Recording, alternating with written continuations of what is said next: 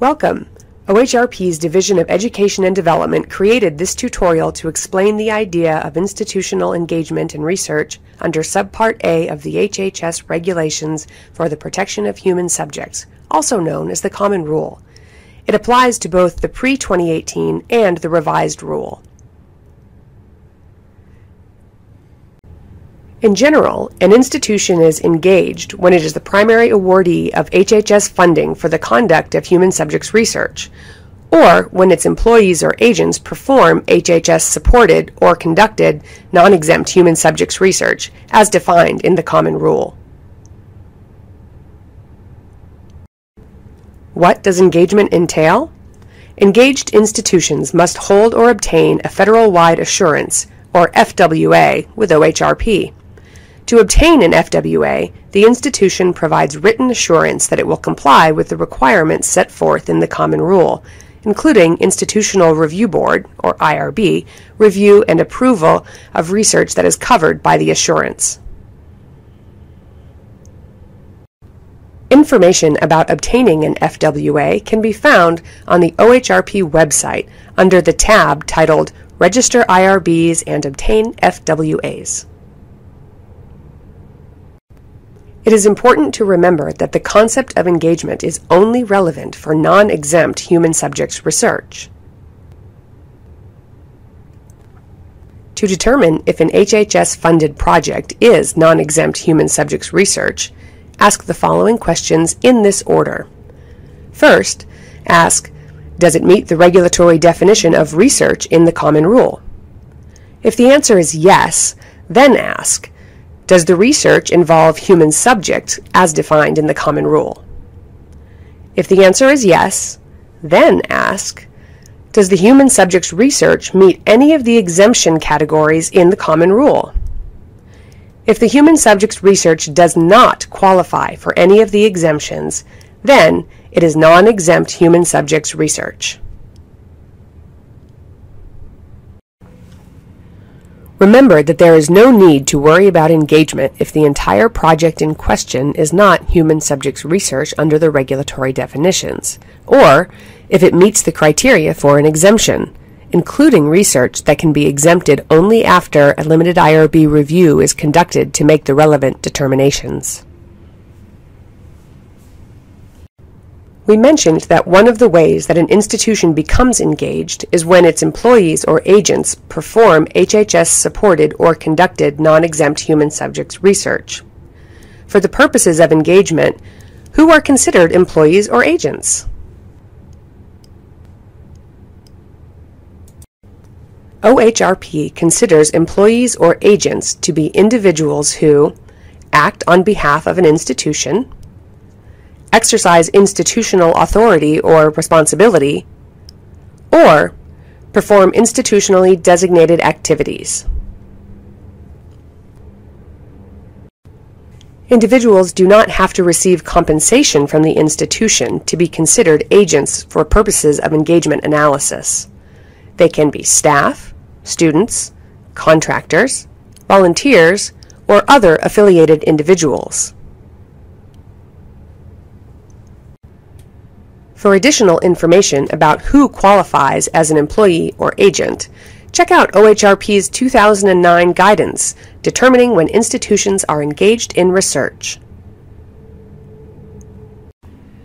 So, when employees or agents of a single institution are conducting non-exempt human subjects research, the institution is engaged. The issue of engagement can be more complex when multiple institutions, or individuals from multiple institutions, work together on various aspects of a non-exempt human subjects research project. It is possible for some institutions to be engaged while others are not. In such cases, OHRP's position is that the primary awardee of the HHS funds to conduct non-exempt human subjects research in a multi-institutional project is generally considered to be engaged.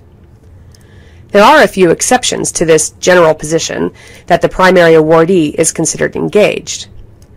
These exceptions are discussed in OHRP's correspondence on non-engaged scenarios from September 22, 2011, which can be found on our website. With regard to the other participating institutions, those that are not the primary awardee, whether they are engaged depends on the actual research activities that each institution's employees or agents undertake for the research project. While institutions, not individuals, are considered to be engaged, it is the activities of the institution's employees or agents that make an institution engaged.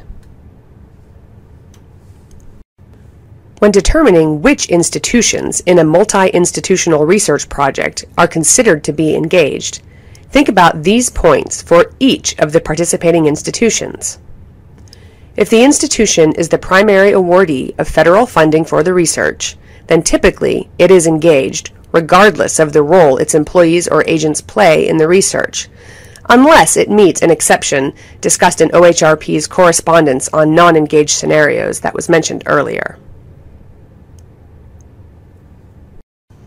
For the other participating institutions that are not the primary awardee, consider the specific activities that its employees or agents are doing. Generally, an institution is engaged if its employees or agents undertake any of the following activities that OHRP considers to constitute human subjects research. 1. If they obtain information or biospecimens through interventions or interactions with individuals and use, study, or analyze the information or biospecimens. 2. If they obtain, use, study, analyze, or generate identifiable private information or identifiable biospecimens. Or 3. If they obtain the informed consent of research subjects. In addition, there are times when certain specific conditions are met such that OHRP would consider an institution to be not engaged, even if its employees or agents carry out activities that constitute human subjects research. Check out OHRP's guidance on engagement of institutions in human subjects research and OHRP's guidance determining when institutions are engaged in research for a non-exclusive list of examples illustrating these conditions under which OHRP would not consider the institution to be engaged. On occasion, OHRP has made determinations of non-engagement on a case-by-case basis in circumstances that did not meet the conditions outlined in these guidance documents. Find information about these in OHRP's correspondence on non-engaged scenarios. Institutions that are not engaged do not have to have an active FWA. However, institutions that are engaged must either have their own FWA or their employees or agents who are conducting the research must be covered by the FWA of another institution involved in the multi-institutional project. An institution that does not already have an FWA can obtain one from OHRP. Otherwise, a collaborating institution that holds an FWA could recognize as its agents those investigators that are employed at the institution without an FWA. In this way, the investigators would be considered agents of this FWA holding collaborating institution for the purposes of this specific study. Alternatively, under certain circumstances, an FWA holding institution could enter into an individual investigator agreement to extend its FWA to cover the activities of the investigators at the institution without an FWA. This can also be done for investigators who are not affiliated with any institution, but who are conducting human subjects research activities as part of the multi-institutional research project. You can refer to the 2005 OHRP guidance on extending an FWA to cover collaborating investigators, found on OHRP's website, for more information. Which option is best? In general, it would be for the FWA holding institution and the institution that employs the investigators but doesn't hold an FWA to determine which option would work better for them. For more information about these options, see OHRP's guidance determining when institutions are engaged in research. Engaged institutions must ensure that non-exempt human subjects research that is conducted or supported by HHS is reviewed and approved by an IRB. Keep in mind that, in general, institutions that receive an HHS award through a grant or a contract to conduct non-exempt human subjects research are considered to be engaged in all of those projects conducted under the award, and therefore must have IRB review of all these projects. This is the case even when all the projects are carried out by other institutions. To fulfill this requirement in multi-institutional research, institutions, which may include the primary awardee, may use their own IRBs or rely entirely or in part on the review of another IRB so as not to duplicate effort. The Revised Common Rule, initially published on January 19, 2017, includes, with some exceptions, requirements that institutions located in the United States that are engaged in cooperative research that involves more than one institution and is subject to the Revised Common Rule rely on a single IRB for the portion of the research conducted in the U.S. The compliance date for this requirement is January 20, 2020, but this arrangement is allowed as an option already. Let's look at some examples. Assume that in all of these examples, the determination has been made that they involve non-exempt human subjects research. University A is awarded an HHS grant to study the mental health of elderly subjects. 10 adult daycare centers in the region have agreed to help with recruiting study subjects. The centers will put up posters and distribute pamphlets with information about the study. Staff members at each center will inform center attendees about the study. Attendees of the daycare centers who are interested in participating will contact research staff at University A to have the details explained to them and to provide their informed consent. All study procedures will also be conducted by staff at University A. Are the adult daycare centers engaged? No. Even though the adult daycare centers are putting up posters, distributing pamphlets, and providing information about the study, that is the extent of their involvement. Staff members at the adult daycare centers are not obtaining informed consent or conducting any other human subjects activities for the research. The adult daycare centers are not engaged and are not required to have an FWA. Is University A engaged? Yes. University A is engaged because it is the primary awardee of the federal grant, and its staff will interact and intervene with human subjects for the purpose of the non-exempt human subjects research by obtaining their informed consent and performing the study procedures. University A must have an active FWA along with IRB review and approval of the research. Let's consider another example. University B is awarded an NIH grant for a randomized controlled trial of 2 different medical treatments.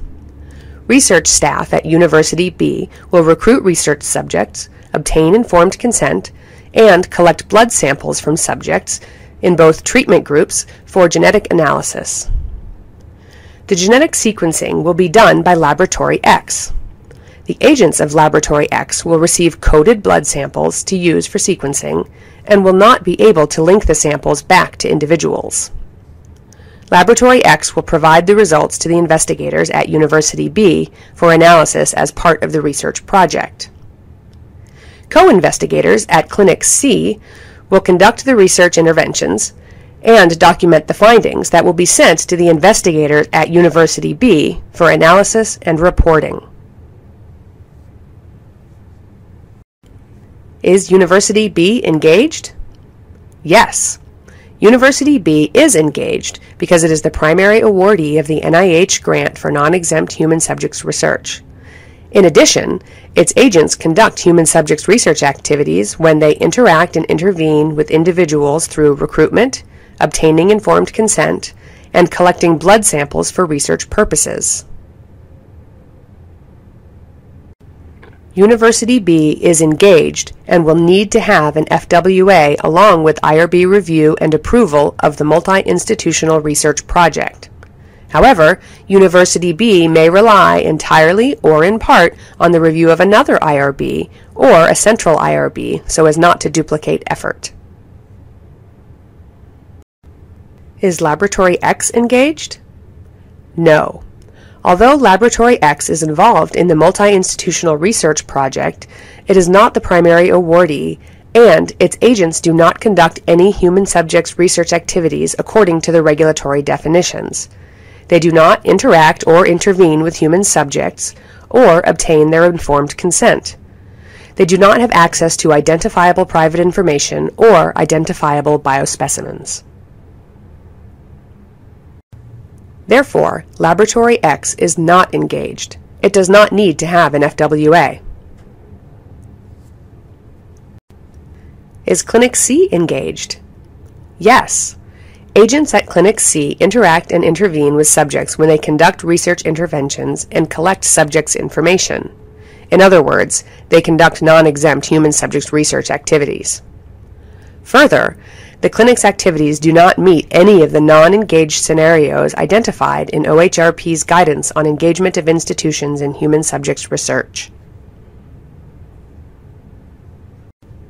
Clinic C is engaged and must have an active FWA. It also must have an IRB review and approve its agents' activities related to this multi-institutional research project. Clinic C may have its own IRB, or it may rely entirely or in part on the review of another IRB or a central IRB so as not to duplicate effort. Consider one last example. Dr. Brown, an employee of University A, is awarded an HHS grant to conduct a multi-center clinical trial. Nurses employed at 10 partnering community hospitals will do the recruitment, the informed consent process, and the interventions. For the purpose of the research, these nurses are considered to be investigators. Dr. Brown will analyze aggregate de-identified data at University A and provide logistical and intellectual support to the partnering institutions. Hospital CH, one of the participating hospitals, does not have an FWA filed with OHRP. Is University A engaged? Yes.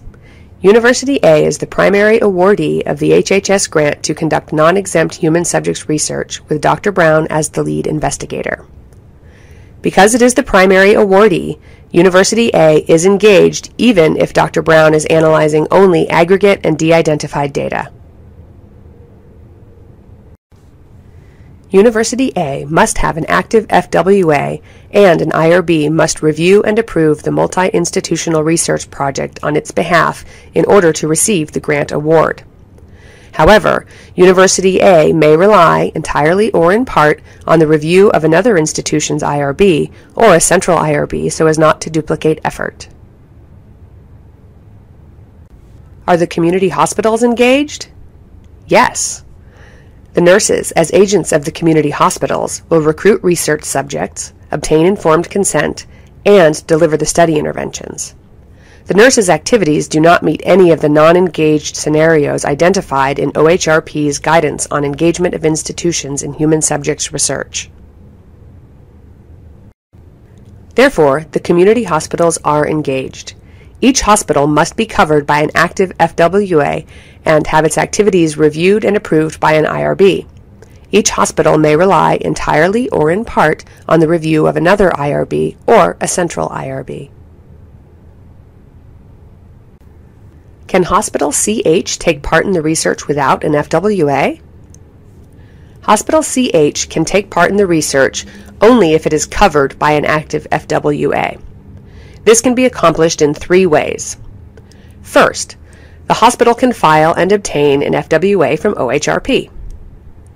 Second, University A or another collaborating institution with an FWA could recognize that the employees of Hospital CH are acting as its agents for the purposes of the research study. Third, University A or another participating hospital may be able to extend its FWA to cover the research activities of Hospital CH's nurses by entering into an Individual Investigator Agreement, or IIA, with the nurses. You can refer to the 2005 OHRP's guidance on extending an FWA to cover collaborating investigators found on OHRP's website for more information. To summarize, when several institutions are collaborating on non-exempt human subjects research covered by the HHS regulations, the primary awardee of the federal funds is typically engaged. For the other collaborating institutions, consider for each one whether their employees or agents 1. Obtain information or biospecimens through intervention or interaction with individuals and use, study, or analyze the information or biospecimens. 2. Obtain, use, study, analyze, or generate identifiable private information or identifiable biospecimens. Or 3. Obtain the informed consent of research subjects. Finally, consider whether the engagement of any of the collaborating institutions meets one of the non-engaged scenarios included in OHRP's guidance on engagement of institutions in human subjects research. That concludes this review of institutional engagement in HHS-conducted or supported human subjects research. We hope you found it helpful. We've focused on the key ideas here, but encourage you to consult the regulations and guidance documents for more detailed information. Visit OHRP's website, www.hhs.gov/OHRP, for additional information. Thank you.